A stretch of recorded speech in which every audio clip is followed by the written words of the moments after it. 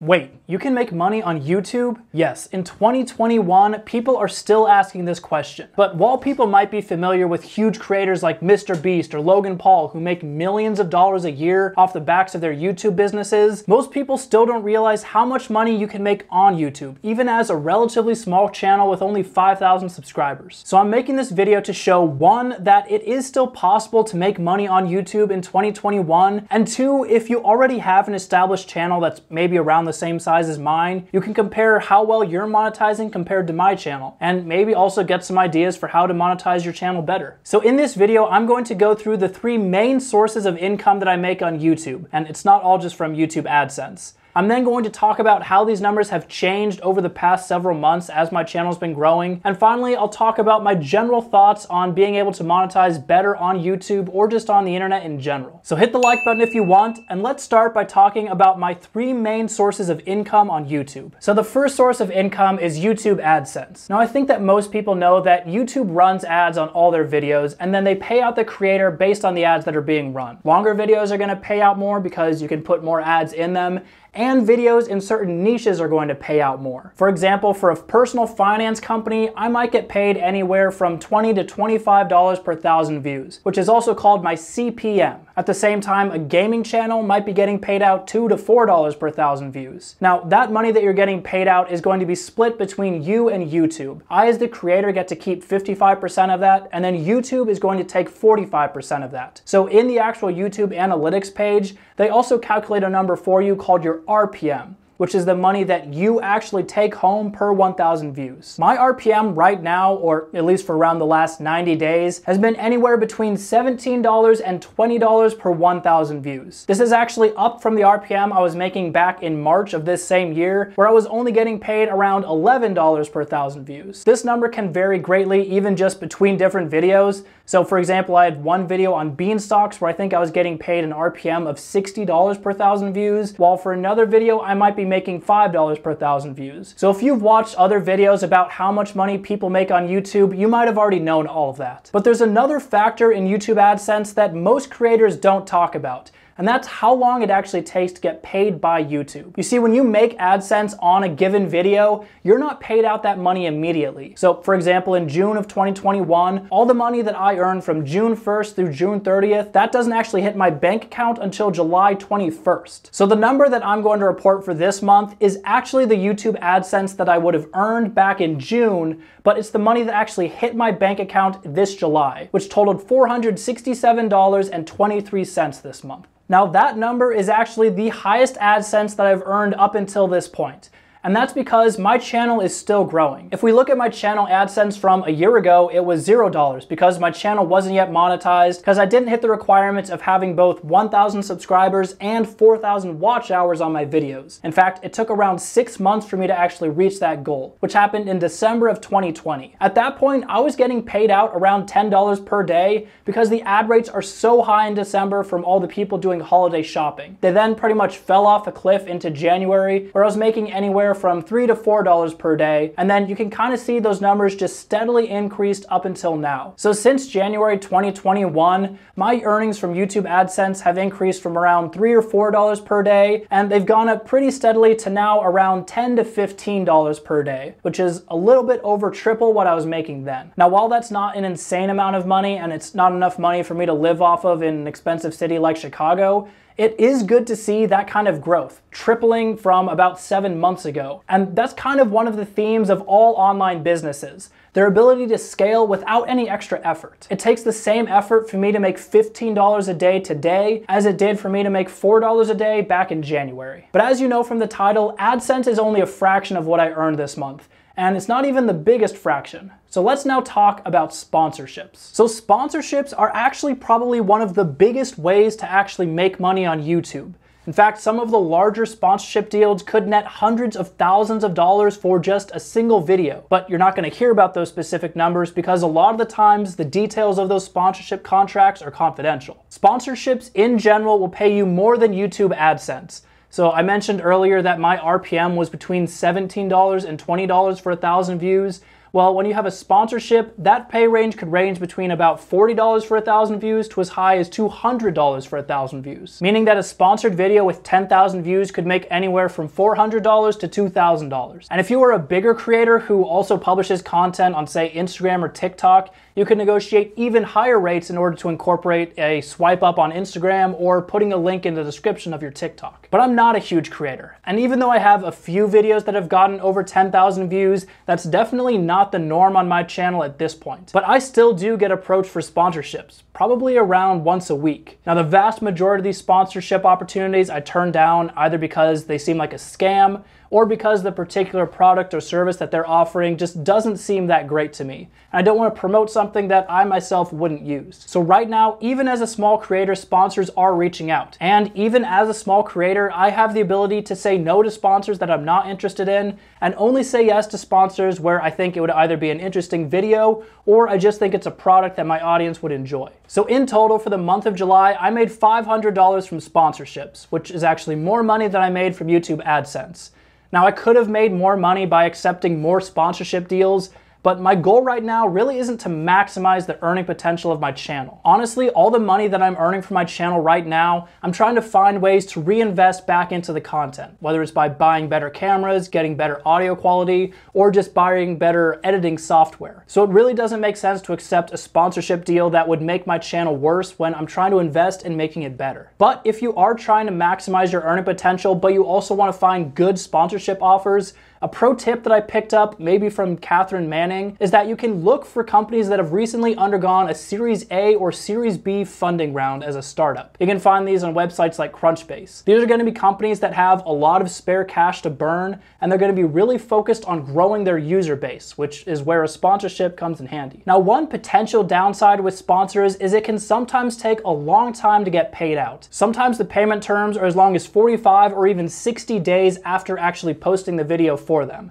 Now, I've actually been relatively lucky and all of my sponsorships have paid out immediately after posting the video. So your mileage may vary on that one, and it really depends on what you negotiate with that particular sponsor. So the last major income source for my YouTube channel are affiliate links.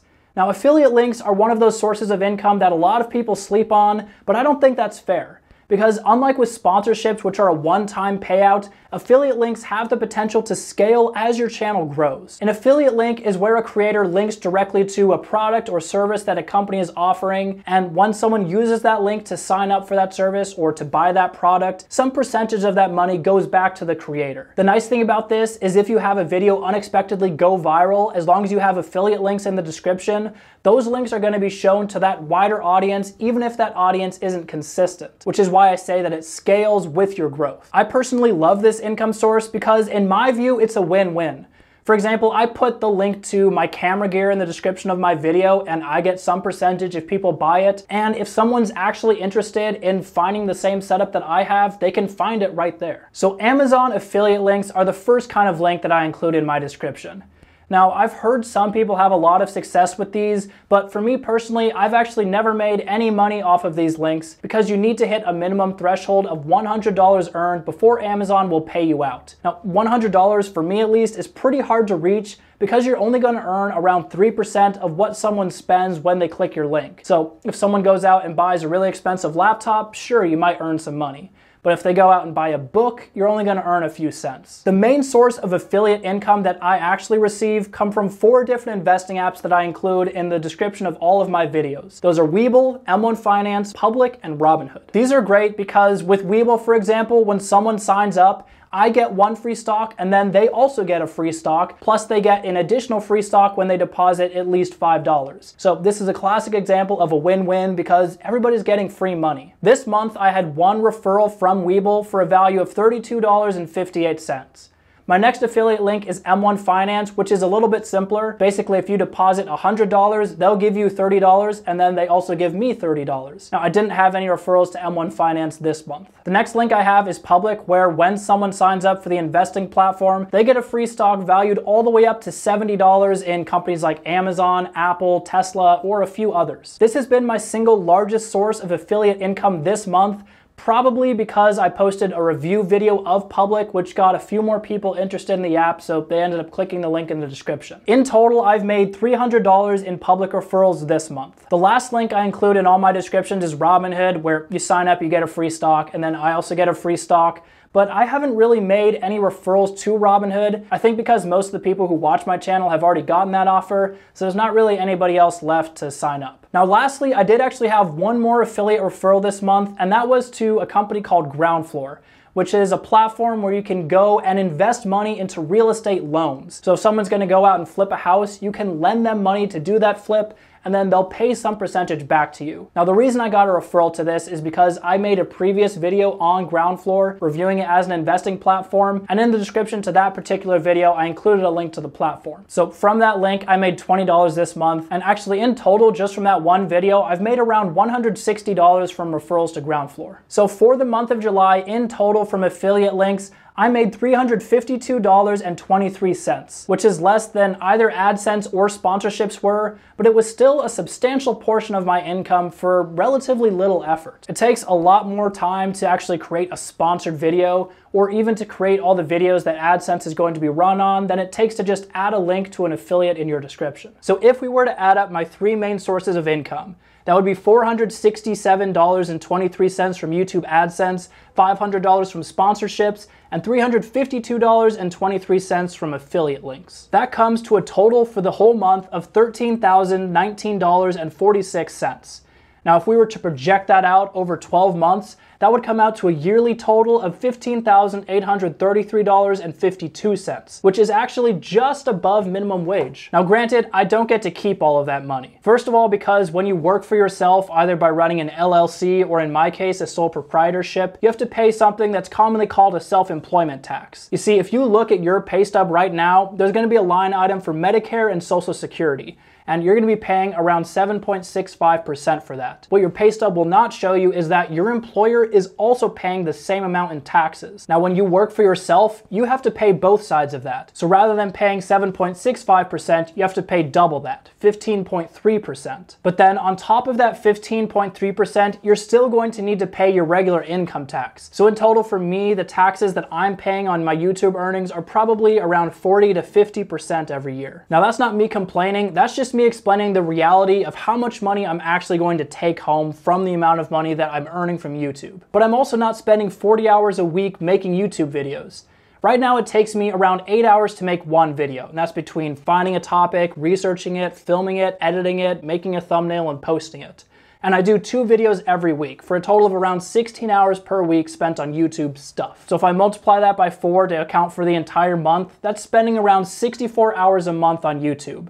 So if I wanted to calculate my hourly rate that I'm getting paid out by YouTube, it comes out to around $20.61 per hour, which is actually pretty good, especially considering I spent the first 6 months on YouTube not making any money whatsoever. So for anyone who's interested in potentially making more money on YouTube, I have a few tips that you can try out. One is add affiliate links to all of your videos. It's really easy to do, and it's really a win-win situation since you get the benefit of whatever commission you're going to get paid out by the affiliate link. And in a lot of cases, like with the investing apps that I promote, the person that you're giving the link to also gets a benefit, either because they find a product they want or because they get some kind of bonus just for signing up. Number 2 is focus on scalable income. Getting paid for consulting services or for editing other people's videos is a great way if you need the money and you have a lot of time. But ultimately, if you want to scale to the point where your time and the amount of money you earn are completely decoupled, the only way to do that is to make sure that you're not getting paid based on the hour. So for example, I spend 16 hours a week right now to make $13,000 per month. And 8 months ago, I spent 16 hours a week to make $0 per month.